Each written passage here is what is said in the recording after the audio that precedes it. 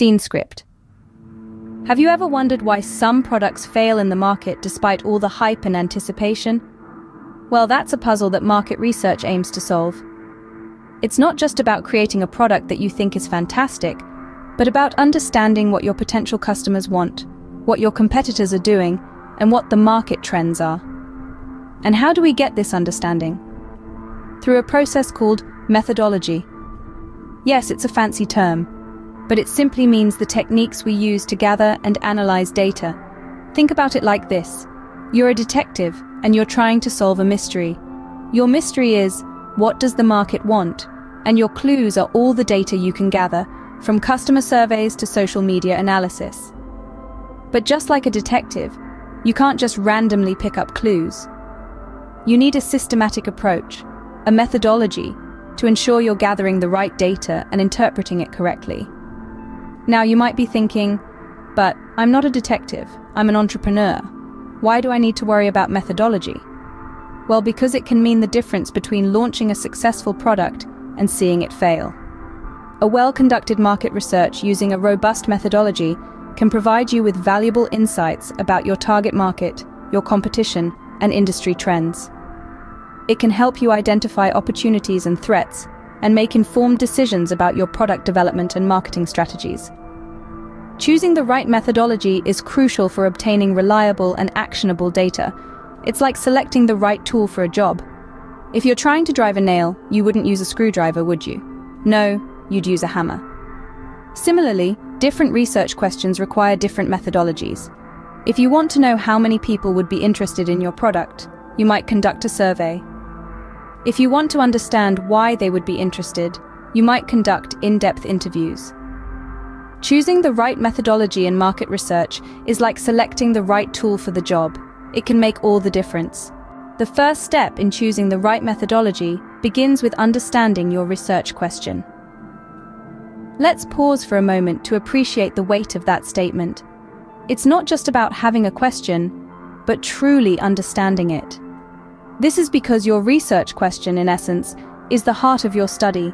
It's the reason why you're embarking on this journey of discovery. It's the riddle that you're trying to solve. So what does it mean to understand your research question? It means being able to clearly define it. It means knowing exactly what you want to find out. It's about being precise, being specific. A vague or broad question is like a foggy road. It's hard to navigate and you're likely to lose your way. But a clear and well-defined question is like a beacon of light, guiding you through the darkest night. But understanding your research question goes even deeper. It's about knowing the nature of your question. Is it exploratory, descriptive, or causal? Let's break that down. An exploratory question is like dipping your toes in the water.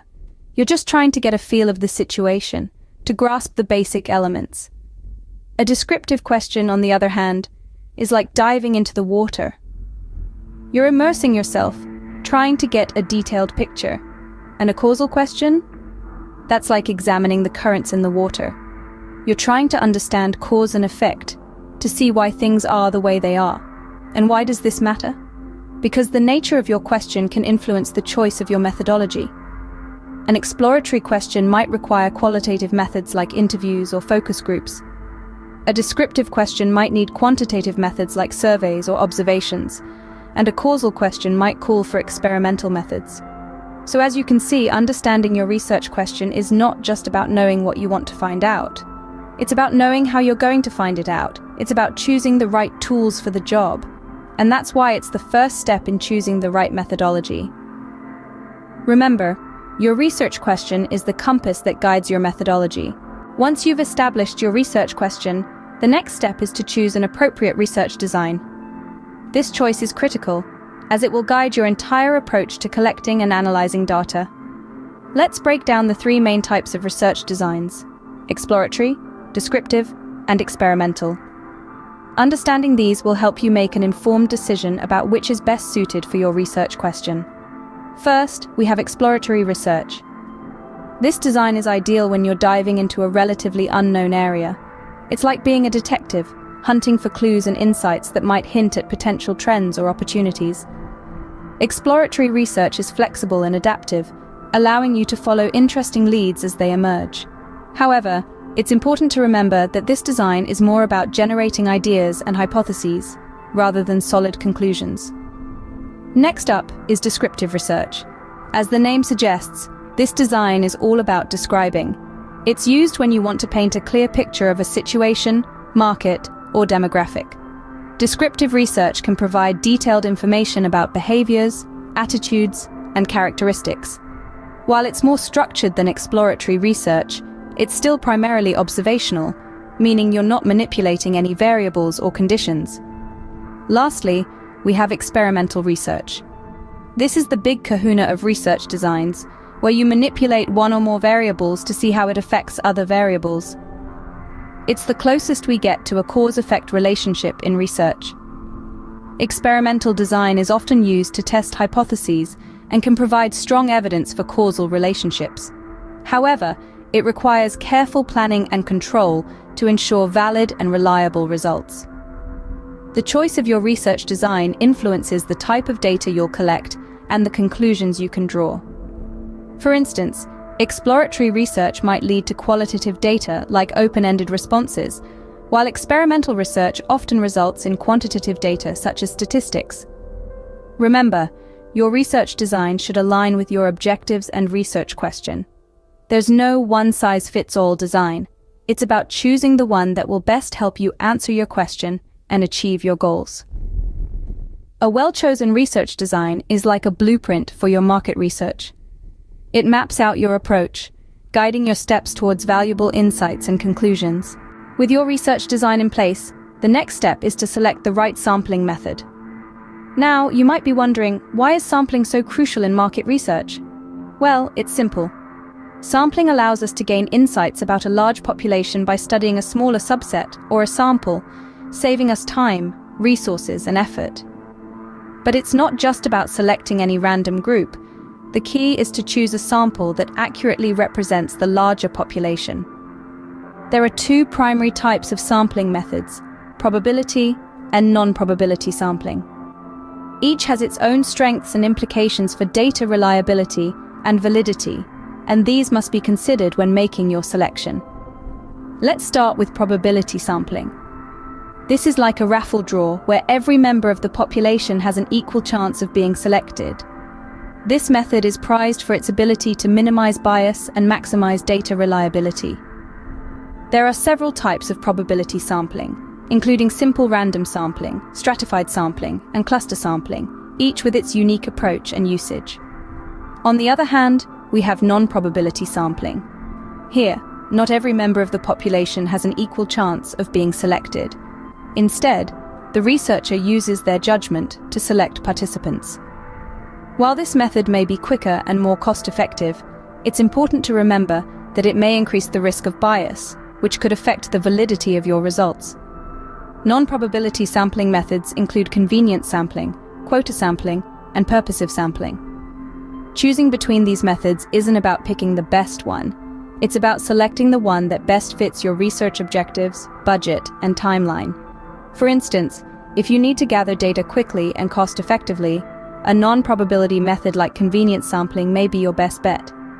But if you're aiming for a high level of data reliability and are willing to invest more time and resources, a probability method like stratified sampling might be the way to go. Choosing the right sampling method is a critical step in ensuring the accuracy of your market research. Remember, the aim is not just to gather data, but to gather data that accurately represents your market. Finally, once you've collected your data, it's time to process and analyze it. Let's dive into the world of data processing and analysis, a crucial step in market research that can't be overlooked.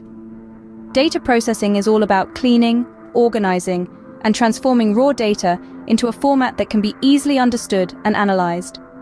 This could involve removing outliers, handling missing values, or categorizing data. A well-processed data set lays the foundation for effective analysis and interpretation. Now let's talk about data analysis. This is where you apply statistical techniques to your processed data to extract meaningful insights. The type of analysis you'll conduct largely depends on the nature of your research question and the data you've collected. For example, If your research question revolves around understanding the relationship between two variables, you might use correlation analysis. If you're interested in identifying differences between groups, you might opt for a t-test or ANOVA. Or, if you want to predict future trends, regression analysis could come to your rescue. Importantly, data analysis is not just about crunching numbers. It's about interpreting the results in the context of your research question and drawing meaningful conclusions. For instance, if your correlation analysis reveals a strong positive relationship between customer satisfaction and repeat purchases, you might conclude that improving customer satisfaction could lead to increased sales. Remember, the ultimate goal of data analysis is to provide actionable insights that can inform your business decisions. It's not enough to simply collect and analyze data. You must also interpret the results and use them to guide your strategic planning. To wrap up, data processing and analysis are crucial components of market research. They allow you to transform raw data into valuable insights, helping you make informed business decisions. So, don't underestimate the power of good data processing and analysis. Remember, the ultimate goal of your market research is to gain insights that can guide your business decisions.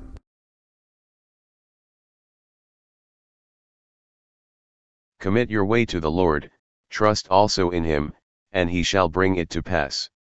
Psalm 37 verse 5.